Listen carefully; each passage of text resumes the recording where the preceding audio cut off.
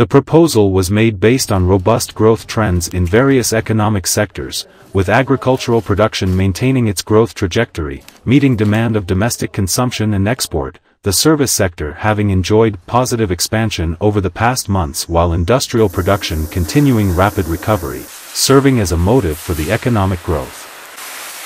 With a view to achieving the growth target in the fourth quarter, the Ministry of Planning and Investment stressed that it is necessary for localities and sectors to recover from Typhoon Yagi soon so as to grasp the consumer trend opportunities during the year-end months and the traditional Tet holiday.